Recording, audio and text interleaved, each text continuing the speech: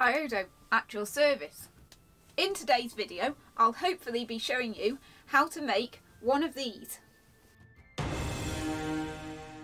So I'll put a link on the screen to the Equipment for Fantasy Adventurer video which talks about this, and it would probably be worth watching that first so that you understand what it is that I'm trying to make here. Now this one that I have in my hand, which is the one that I usually use, I actually made from scratch. And I haven't got enough fabric on hand right now to make one of these to show you how to do it from scratch. But what I'm instead hoping to do is to show you a nice, quick, easy and simple way to make one of these for your kit. So if you're a beginner crafter, this is the perfect project for you. What will you need? First, you're going to need one of these. This is a square drawstring linen bag. Essentially it's a laundry bag. You can buy them off the internet really cheaply. And you're also going to need something to this effect. So this is like a hemp or linen webbing, which essentially it's a strap. People who do upholstery use them to make those crossed over mesh bottom for chairs and stuff. You can buy it pretty easily on the internet. So if you're carrying a dark coloured bag, you're a lot less likely to be hunted by goblins or trolls or something. So that's always good, isn't it?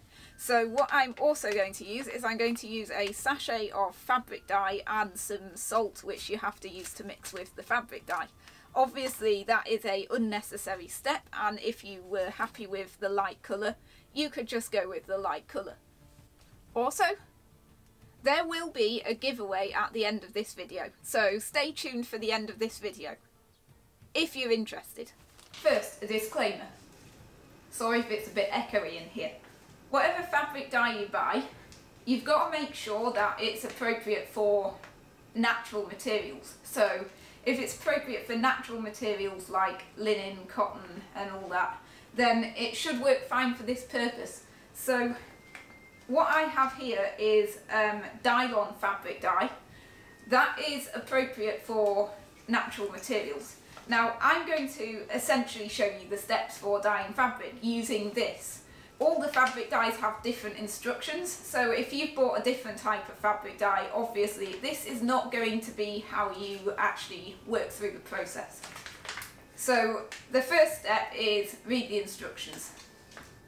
Weigh the fabric, then wash thoroughly and leave damp. So I'm not going to bother weighing the fabric because I'm just going to use a full sachet anyway, and honestly it'll be fine. All I'm doing is making it darker. It's required that you wash the fabric first, so I'll just wash it using an ordinary washing soap. And the reason that you wash the fabric first is because if there's any grease or anything on the fabric, this will stop it from working properly. The washing machine's finished and this is nice and clean and still wet, which is important because otherwise you get dry bits stuck inside the fabric and then bubbles cause you to get holes in the dye. The next thing that I've got to do is weigh out the appropriate amount of salt. Now it depends on which dye you use, but most dyes require salt as a fixing agent, and this one says that for the full pack of dye you've got to use 250 grams of salt. So I'm using dishwasher salt.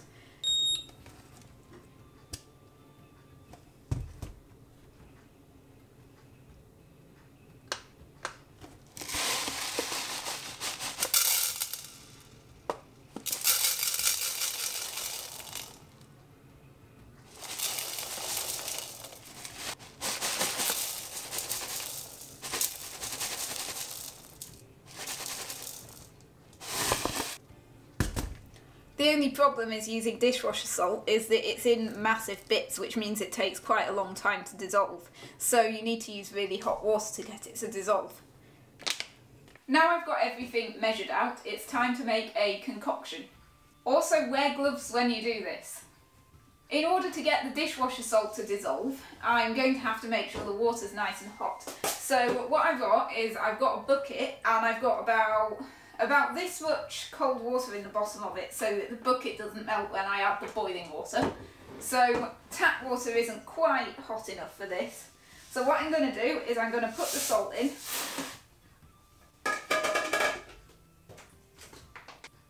And now I've just put the salt in, and I've read the instructions, and it says to put the dye in first. I hope if I put them in at the same time it will still work. Read the instructions before you start. Hot water.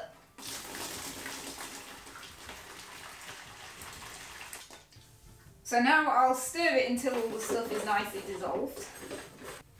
And when all the stuff is nicely dissolved, I'll fill up the water to the required 6 litres and hopefully it will work.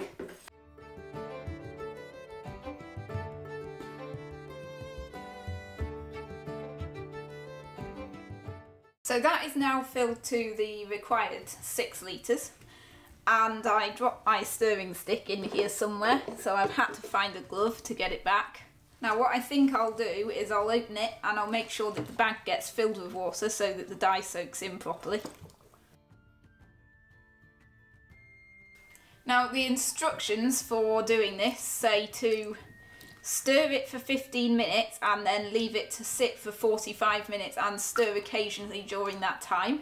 And then when it's done, I get it out and wash it in clean water and it should be brown. In my experience, it takes about 3 washes before the dye stops coming out of it, and its finished colour is about maybe a little bit lighter than what you initially get when you dye it. So if it goes too dark, don't panic. And this is what it looks like after 45 minutes in the dye bath. Nice and brown. So I'll get it out and I'll wash it in fresh water a couple of times, and then tomorrow when it's dry, hopefully I'll be able to make it into something. I've now got the bag out of the fabric dye, and I have washed it and washed it again and washed it again several times, and now it's dry, and it has actually come out a really good kind of brown colour. So the colour that it is nearly exactly the same as the colour of my strap, which is a way better result than I could have hoped for. Now the only thing that you'll notice is when you dye something, you find out what the thread used to make it is made of. So you can see that the thread has stayed white, which is very often what happens if you dye any clothing or anything as well. And the reason the thread has stayed white is because the thread will probably be made out of nylon or polyester, neither of which are a natural fibre, so the dye won't fix to those, but it will fix to the fabric. So unfortunately there isn't a lot you can do about that, apart from the fact that it is only a run around the top. So if you wanted to over sew that by hand with a thicker thread so that it looks more authentic, you could. Essentially what I'm going to do is I'm going to fold the very end of the webbing over, and I'm going to sew it down so that it doesn't fray, and then I'm going to sew it onto the fabric of the bottom corner of the bag, like that. I'm going to have to work out what the correct length for this is. However, I don't actually have to think about that until I've done the first side, because I can just leave the webbing uncut until I get to the other side.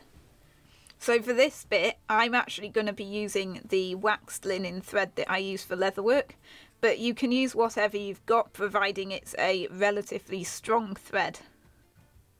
Or if you've got a sewing machine strong enough, you could probably do this on a sewing machine, but my sewing machine wouldn't go through the webbing, so I'm stuck to doing it by hand.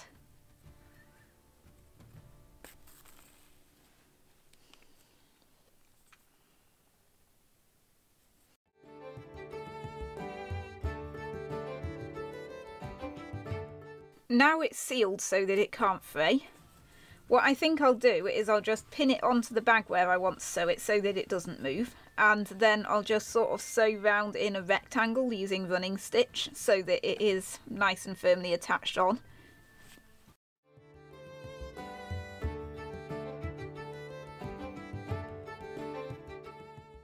Now I've left quite a big area of overlap, and the reason I've done that is because the fabric the bag is made out of is quite thin, so the larger the area that I've sewn it on, the stronger it will be. The only thing that would be worth noting is you have to take care not to sew through both sides of the bag.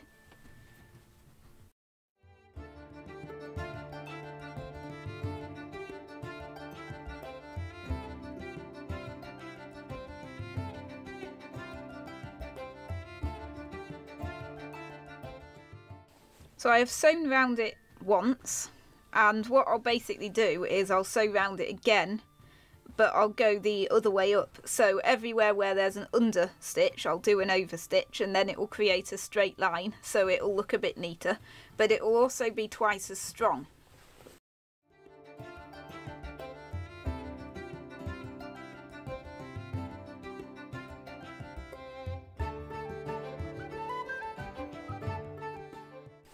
Right, so I'd say that's securely attached onto there. Now, one thing I will mention before I go on to doing the other one and the length is, I don't know if you can actually see that on there, hang on. But where I've actually done the stitching follows a curved shape around the corners, all the way round. It doesn't follow a straight shape with straight corners like you often see on webbing straps and stuff. Like here, for example, where you've got a sharp corner. And the reason I've done that is because modern fabrics like nylon and stuff are much stronger than naturally made fabrics like cotton and linen. So when you sew your strap onto the cotton or the linen, what will happen is when it pulls on a sharp corner, it will start to tear the linen, whereas if you have a curved shape on your sewing, it is a lot less likely to do that. Not an 100% guarantee, of course. Something like this typically wouldn't take that much weight, but it would be alright for like light loads. However, if you wanted to make one of these out of like a canvas sack so that it's much stronger, then you could do that. There's no reason why you shouldn't use the exact same technique. Right, what about length? So what you've got to remember with these is that when you actually close the bag, you're tying a knot in the webbing. And doing that in itself actually uses up quite a lot of webbing. So you're going to have to add probably anything up to a foot to make this so that it'll end up the right length for you to use as a backpack. What I'm actually going to do for this is I'm going to measure the one I've already got, and I'm going to make this one with a very slightly longer strap so that it's that bit more versatile. So I have just measured my original one, and my original one, the webbing strap, is 75 inches from where it leaves the bag to where it joins it again. So that's from there through to the point that would be there, not from the beginning of the bit that's sewn on. So what I'm actually going to do is I'm going to do my new one to 80. Now that's my 80 line marked on there, so it'll be 5 inches longer. And that means that I'm going to cut it off about there.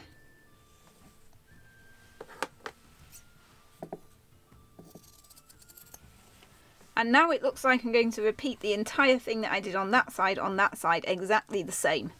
The only thing that's probably worth mentioning with this process is just make sure that the webbing isn't twisted, because if you sew it onto the other end, then there's nothing you can really do about it being twisted. So it's like, keep it flat and run it through your hand so that it hasn't turned over until you get to the other end, and then turn it round 180 without turning it over like that, and then put it straight on, and then lie it out on the floor just to check that it's not got unwanted twists and turns in it, otherwise it will annoy you forever.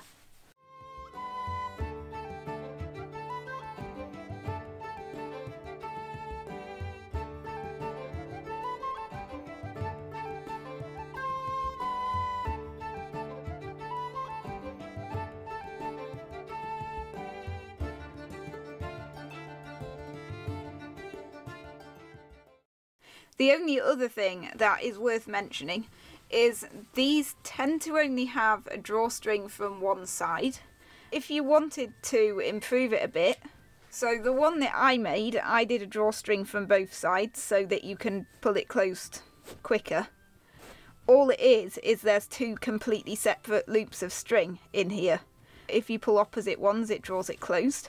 So you could actually add that to your bag if you wanted, and all you would have to do then is just unpick the seam on the other side around that loop and do that circle of stitches that you've just seen me do on this side, and then thread a second piece of cord through and tie a knot on that side instead of that side, and then you'd be able to whip them closed quickly.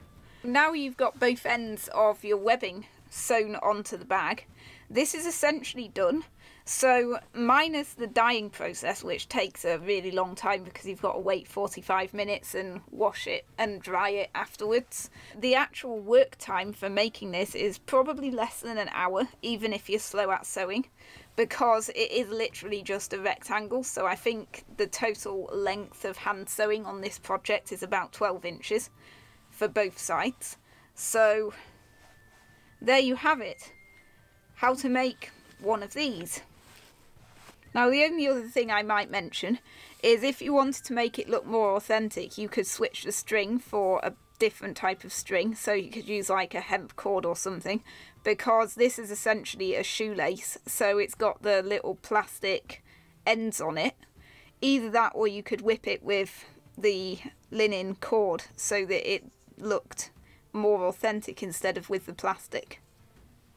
But I think that's where I'm going to leave it for today. So I hope that you all found that helpful, because to me it seemed like a pretty good beginner crafting project for you all. And also, if there's one thing a fantasy adventurer needs, it's a way to carry stuff. Let's get on to the more important aspect of this video, the giveaway. This has been a pretty long time in the coming. I think I promised this to you something stupid like a year ago, but I have finally managed to honestly find the time to make the video and come up with some kind of idea for it. Here's what I have in mind. So I just have something quick to show you first, and that is the bag that I made today.